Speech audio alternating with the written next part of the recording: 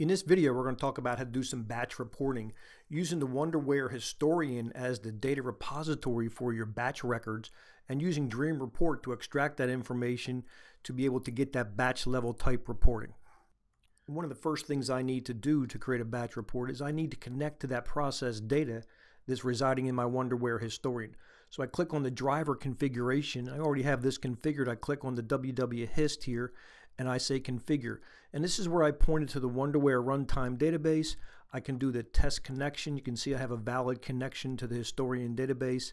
I want to include the system tags, and I'm going to take all the defaults here and say OK. So the next thing I need to do is go create that batch definition. This is a unique parameter that gets set up inside a Dream Report that allows me very easily to extract information for a specific batch. So if I click on batch definition over here, what you're going to do is browse into your Wonderware historian and you're going to put in the tag name that's associated with the batch number for the report that you want to generate.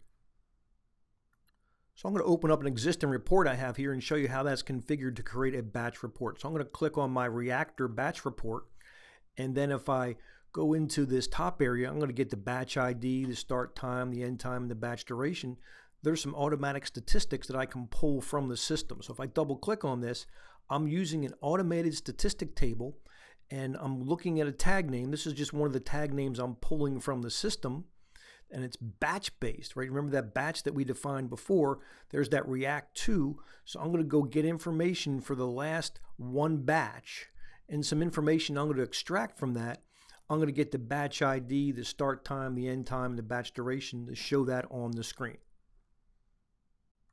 So I also want to pull some statistics about some of the key variables that I have while my batch is running. So you can see here the variables that I'm going to pull information from, and I'm going to pull statistics such as the max, the min, the average, and the standard deviation for those variables. The way this is configured, if I double click on this, there's the tags, and those tags were put there by browsing into my historical database. So I could go here and you can see I browsed into the Wonderware historian. I can go find all my tags. You can see I'm picking my react level, my react temperature, and my product level. Once those are defined, then I can go pick the statistic that I want to show. There's when I pick from the automatic statistic table. I pick the maximum, the minimum, the average, and then my standard deviation. And the Dream Report is automatically going to calculate those variables for me. The additional configuration step I need to make here is make sure I point that to the batch that I configured before. Remember earlier we configured React to batch, so I need to pick React to batch and make sure I'm using a batch-based report. I also want to show a trend chart of some of this data on my report. So if I go here and click on my chart object and take that and drag it over to my work pane here, if I double click on that, this is where I'm going to configure the tags. So I go into the Wonderware historian, I browse into those, and I go pull out my react level, my temperature, and my product level, and I associate that with a specific batch, right? The report type is batch report, and I'm going to go pick that batch 2 that we previously defined, and I'm going to get information about the last one batch, and I can pick the pen colors and things like that. In this report, I also want to show some alarm information associated with the process during the batch runtime. So before I do that, I need to go to the driver configuration. And I'm going to point this to the Wonderware alarm database. So I'm going to configure this, and I'm going to go point that to my history server. Basically, I'm pointing it to the Wonderware historian. So I'm defining a filter, so I'm going to extract information from the system where the tag name associated with the alarm ends with R32. So this is how I can filter the alarms for this report for a specific variable. So once I have my driver configured to point to my alarm database, then I can go pick an alarm table, drop that on the screen. Then if I configure this alarm table, I'm going to go point that to that filter and point that to that external history server that I defined. Again, we're going to define this by the batch. So now I have my report configured. I'm going to make sure I save the project here, and then I can reload my report. So that's going to take these reports that I just generated and load them into the runtime engine. Then I can go generate the reports.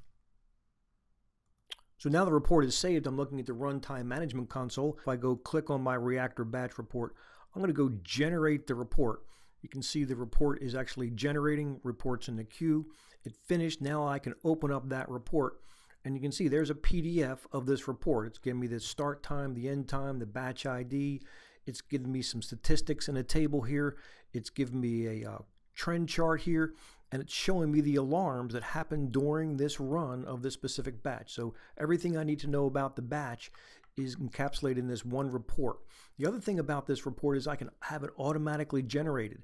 At the end of the batch, I can have the system automatically kick out this report and email someone this report. So it's a great tool to be able to automatically generate a batch report at the end of the run so people can have that at their fingertips. Dream Report also has a web portal, so I can go look at those reports in a web portal. So if I go look at those reports that I just generated, I can go to this bioreactor batch report. If I click on this PDF, there's a PDF of that report that was generated earlier. And I can go back in time and go look at the reports that were previously run. So it's a good portal to be able to go look at those reports and go publish this so folks in your organization can go look at these reports online by themselves.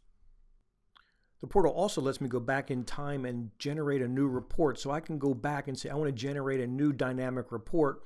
And the type of report is a batch report, and browse into my database and find the actual batch. So if I want to go look at batch 1080 and I generate that report, it's going out to my database, extracting the information for batch 1080 and showing me that report on the screen.